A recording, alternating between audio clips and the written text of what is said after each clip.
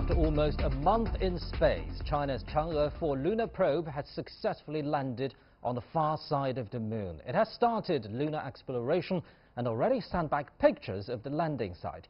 China launched the Chang'e-4 lunar probe on December the 8th.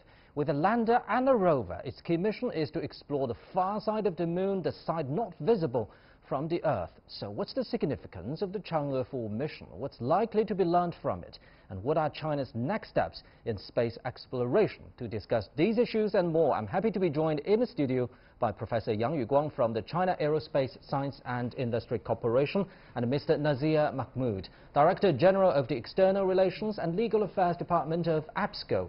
We'll also speak to Mr. John Mankins, a former Chief Technologist of Human Exploration and Development of Space at NASA by satellite in Washington, D.C. That's our topic. This is Dialogue. I'm Pandong. But before we get started, let's take a look at this.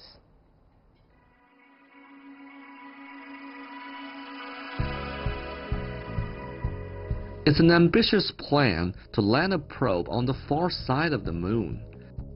But China's moon exploration goals are beginning to be realized. Chinese people have always placed hopes and dreams on the moon. Going there is a realization of a 1,000-year-long dream. China's moon exploration started back in 2004. The project was divided into 3 phases: circle, land, and return. In 2013, the Chang'e-3 landed on the moon. But the Chang'e-4 probe was given an even more challenging mission: to reach the far side. It is of human nature to explore unknown places in the world. It is also the underlying impetus for the development of science and technology. That's why we chose to go to the far side of the moon among all the choices we had, even if it means we will face more challenges. So I think our moon exploration endeavors will not stop. Instead, they will continue with great devotion and long-term plans. It has only been a decade since the moon exploration project began in China. The achievements that have been made so far also carry the dreams of a generation of young space scientists and engineers. And for them, the path ahead for China's space exploration is at last becoming wider and clearer. So, gentlemen, the rendezvous point of our discussion is the far side of the moon, also known as the dark side of the moon. For the past 45 years, the term is mostly coined by Pink Floyd's 1973 album. But now, it's time for hard science to take over. Let's start with a simple but philosophical question. Why do we go there, Professor? Well, you know that exploration of the moon is very, very meaningful. By sending orbiters or sending landers to the moon, we can have a better understanding of the evolution and history of the moon.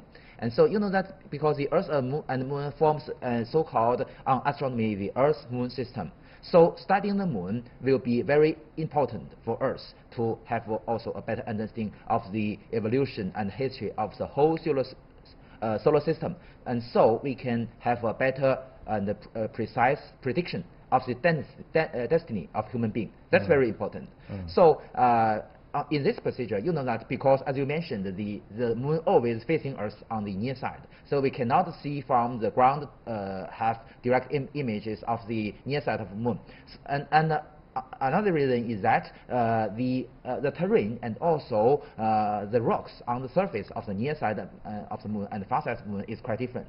So although we already have orbiters orbiting the moon which can see and get images of the far side of the moon, but it cannot replace the importance and role of the on-site exploration, and also as yes, the landers is very important to perform the on-site exploration. So it is very important to have a soft landing mission on the far side of the moon. We haven't done that before because it is too difficult. Right. What's your take on this, Mr. Mahmood? First of all, I would like to congratulate the Chinese nation on this wonderful achievement because for 50 long years, this side of the moon was undiscovered and there was no landing attempt, although there was a crash landing over here in the past. But this is a moment of jubilation for the Chinese nation and also for the humanity. Right. Yeah. So the Chang'e-4 lunar probe has already started working and sent back very first close-up photo of the far side of the moon, and our viewers could also take a look at those photos. So gentlemen, what can we learn from the first photos from the far side of the moon, Professor? Actually speaking, we already have photos taken from the orbiters. But you know that the orbiters, because orbiting the moon at least at about 100 kilometers the altitude, so it cannot have very fine, very high resolution images of the terrain of the moon. So from this image, it is the first time in human history to have a so fine resolution image of the lunar surface on far side of the moon. And from this kind of images, we can see that it's really different from the near side of the moon. So you're saying that it's very important for human to send probe to the very surface of the far side of the moon, and it's impossible for orbiters to take photos and to analyze further. But what about spectrum analyzing? Even with that technology, we still have to go there. Is that what you're saying? Exactly. With some of the payloads on board the Chang'e-4 probe, I mean the lander, and also some of the instruments on board the rover, we can have multiple informations. I mean, you know that we have the low frequency spectrometer, which will perform radio astronomy on the far side of the moon. You know that originally the Chang'e-4 is a backup of Chang'e-3. But after the successful of the Chang'e-3 mission, the CNSA, or the China National Space Administration, changed the goal of the Chang'e-4 mission to the far side of the moon. So some of the payloads also were replaced. We have the low frequency spectrometer, and also we have the neutron and dosimetry measurements to test the and we'll radiation. go through all those mission details step by step later in the program. But Mr.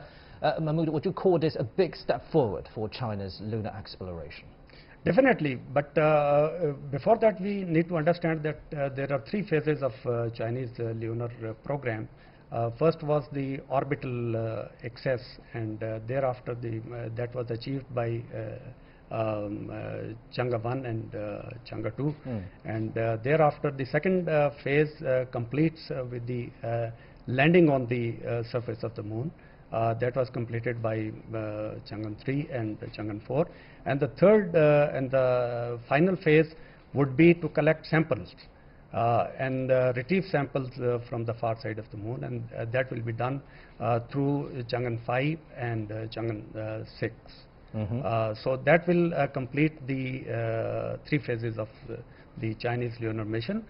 So once they reach the far side, which is hitherto undiscovered, so this will give a very big leap to the scientific missions in the future, for future probes and for future access to the other planets and other asteroids. And Professor, earlier you called this a very difficult mission to land on the far side of the moon. And for a common person like me, I can partially understand it, because China has to first launch a relay satellite called Chang'e-4 to get a signal out of the far side of the moon and beam it back to Earth. I believe this is only a part of all the difficulties. What are some other major obstacles? Yes, there are also other difficulties and challenges. You know that, as I mentioned, the terrain of the surface of the near side of the moon is quite different from the far side of the moon. Most of the mares, or the seas, we call the lunar seas, is on the near side of the moon. It's really flat. On the far side of the moon, so there are more mountains, and the shape is more steep. So this time we changed and optimized the landing procedure of the Chang'e-4 probe. This is from the engineering view. This is some of the major difference from the Chang'e-3 and the Chang'e-4 mission, because this time the landing itself becomes more difficult.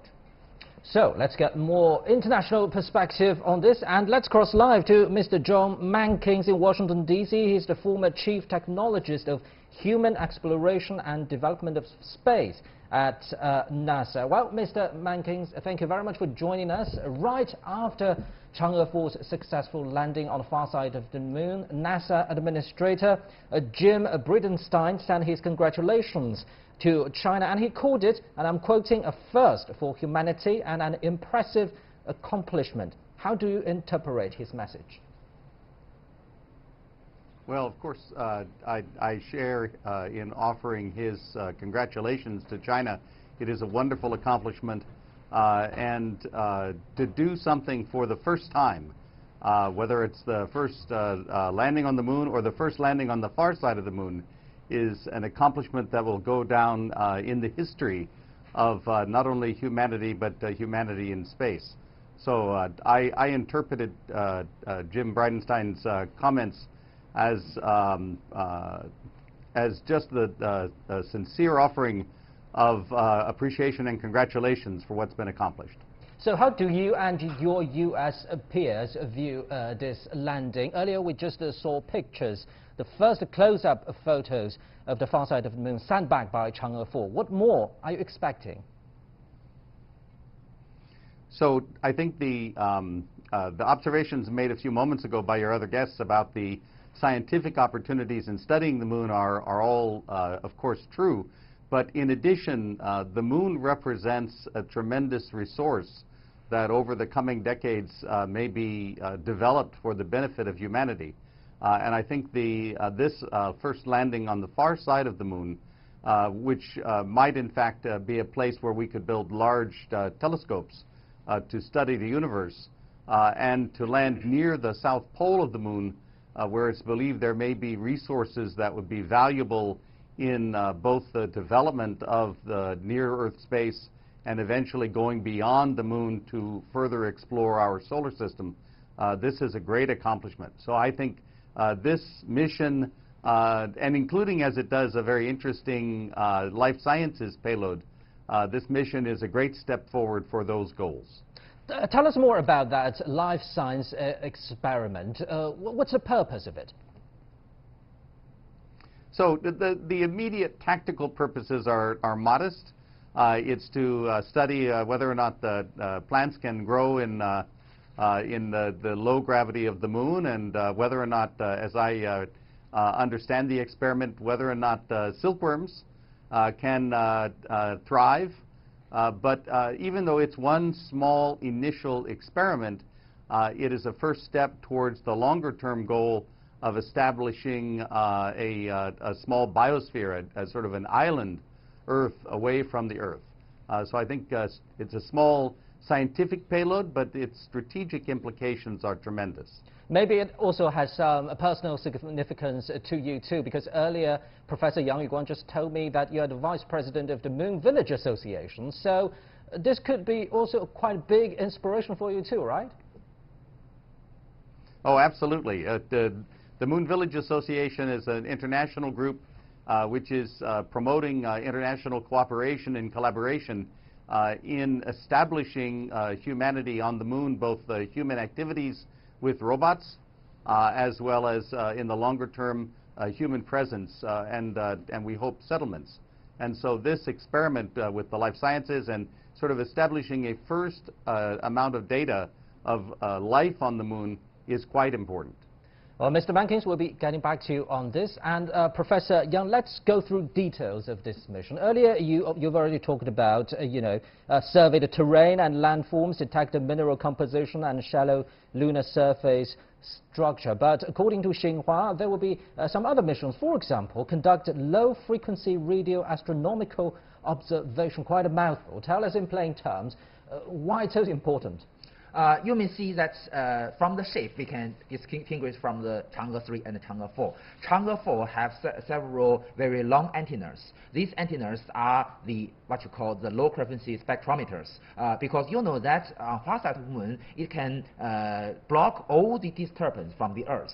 The radio waves, you know that we have very large antennas on the Earth to studying the radio astronomy, to study the electromagnetic signals from the stars, from the galaxies. But you know that the disturbance from the Earth is really a problem. So even on near side of the moon, we cannot block all these kind of disturbances because the moon is a very big celestial body. So it is possible on the far side of the moon, all the disturbance from the Earth all the radio waves are blocked. So it is possible to have a very clean background, and we can have this kind of radio astronomy studies. And moreover, we also, you know, that this program, I mean the low frequency spectrometer program, is a cooperation between China and the Netherlands. On Netherlands, they will also have some very large antenna radio telescopes, and cooperate with this radio spectrometer together to form a very long baseline, more than 400,000 kilometers, and this can form, theoretically speaking, a very large aperture device to have more detailed studies on the astronomy. So what about another mission, measure the neutron radiation and neutron atoms to study the environment on the far side of the moon? What can that tell? Exactly. We have the neutron and dosimetry on the lander, and also we have neutral detectors or spectrometers on the rover to study the radiation on the lunar surface, especially on the far side of the moon. You can recognize this as a very good start and preparation for the future works, because as John Menkins has mentioned, we have scientific goals and also we have engineering goals. For the engineering, the far side of the moon is very meaningful because on far side of the moon there are permanent sunshine areas and also permanent shadow areas. In the permanent sunshine areas, it's easier for us to establish a permanent base which can have continuous energy support because have the sunshine. And also the thermal control problem will be very easily solved. On the shadow areas there are ice water. So we can have the water supplies in the future. This is very critical for the permanent base on the lunar surface. So first things first, we study the radiation environment on the surface will be a very good reference for the future potential manned missions, and also very useful for the future other robotic missions. So Mr. Mahmood, when a country makes such a big step forward in space technology, is it common practice for it to share it with the international community? The space cooperation is not a choice.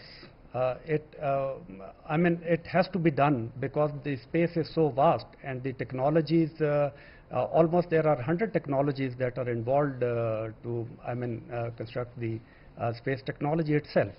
So therefore, the cooperation between many nations bring together the technological database and technological basis of all those countries, and the talent is pulled up.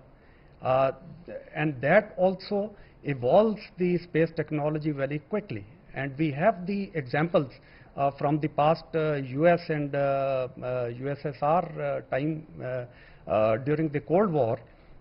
There were many technologies which were ultimately evolved because of that sort of space competition during that time, and because there were many nations cooperating with both the blocks, so therefore the technologies, they emerged very quickly. So I find that the space cooperation through multilateral platforms and through bilateral cooperation also, that is a key to a quick evolution and making the cost-effective technologies for the future exploration. So from your work experience, has China been a firm supporter of this kind of multilateral effort, and has China been sharing? Definitely, because I come from Asia Pacific Space Cooperation Organization, and we have got about 11 member countries in our organization, and China being one of the member states. And because within our member states, mostly they are developing countries, but among those developing countries, China is by far the most strongest in terms of space exploration and space technological holdings. So therefore, China is a sort of big partner or a sort of very effective member, has shared many resources with all our other developing countries and the member organizations of APSCO. So from our perspective, China has always been very generous in extending the support to all the member states of the organization, and also at different other forums also. China has always promulgated and propagated cooperation, collaboration, inclusiveness, and multilateral cooperation. And Professor, let's look forward a little bit. Another mission, Chang'e-4, will be happening in 2019 if everything goes well, and it will aim to bring back the first rocks from the moon since the Lunar 24 mission in 1976. How difficult would that be, and will that be the ultimate purpose of China's lunar exploration?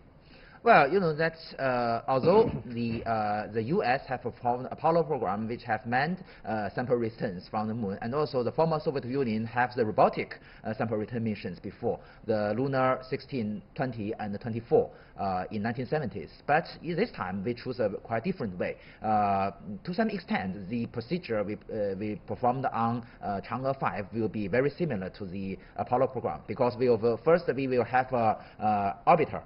And we will have a lander and also a sending vehicle and also a sample return capsule. Just to be clear, that will be happening on the near side of the moon, right? Yes, the first Chang'e-5 mission will be performed on the near side of the moon. But I believe sooner or later in the future, there will have some sample return missions to the far side of the moon, because that's very meaningful on scientific research and also very meaningful for the future engineering. Right, so will China send a human to the moon? The leaders of China Aerospace, including the leaders of China National Space Administration and those from the industry, has expressed this wish to have the future manned lunar missions in the future. But we also have already performed some preliminary studies and have some projects on the key technologies. But the whole program, we are still waiting for the approval of the central government. Right, for more insight, let's go back to Mr. John Mankins in Washington, D.C. Well, Mr. Mankins, is sending human to the moon the holy grail of lunar exploration? Because so far the United States is the only country has done so. So I think certainly sending humans to the moon is a mountain to be climbed. It's a goal that many spacefaring countries aspire to, and I believe that China will accomplish this. But I have to disagree slightly and say I don't think it's the Holy Grail. I think that the real Holy Grail will be establishing a permanent presence on the moon. I don't know what to call it, a base or something, or an outpost, but some kind of permanent human presence on the moon. To me, that's more the Holy Grail, because then humanity is truly a multi-planet species. But why didn't the United States do so with the technological know-how? What's the main reason here? Is it not cost-effective? So in the 1970s, if you think about the level of technology of that era, it was not cost-effective to continue and establish an outpost or a permanent presence on the moon at that time. However, if you look at the advances in technology, particularly in robotics and electronics, in materials, in launch technology, all of those things have progressed dramatically over the last 45 years. So I think the prospects for accomplishing this in a cost-effective way are now much greater. You have been saying that moon exploration space programs are a mission for the human race, but we know that space technology is mostly about one country's indigenous innovation and technological capability, but like it or not, it always requires international cooperation at some degree. But under the Trump administration, we can see that it kind of takes a hostile attitude towards scientific exchanges with China in space programs. What do you make of this situation? Is this a lose-lose situation for the international community? Well, I think there will always be, between countries, there will always be areas where their national interests are in some degree of conflict. And I think there will also always be times and topics where cooperation and collaboration become essential. So I think just now there is a fair amount of disagreement on some key economic issues, for example. but I think this will not stop the cooperation between China and the rest of the world, in the U.S., Europe, Russia, and so on, in proceeding with the exploration and development of the moon. Let's talk about this space command set up by the Trump administration. Do you think the United States is trying to militarize the outer space? I think it's more analogous to the situation some decades ago when when aviation first entered the U.S. industry and the U.S. government. It was within the U.S. government largely a matter for the post office and for the U.S. Army, but eventually it was necessary to form a separate Air Force. Of course, at the same time, commercial aviation took off. I think similarly, now we are at or near a transition where there is so much activity that attaching space to other parts of the U.S. government and in particular parts of the U.S. military is something that some people within the U.S. policy community think should be changed, and to have a separate space force. I do not believe that that represents a step to militarize space, but rather that it's just such a large topic now and such a growing commercial sphere that there needs to be some high-level government organization to oversee it for the U.S. government. Thank you very much. At least that's my view.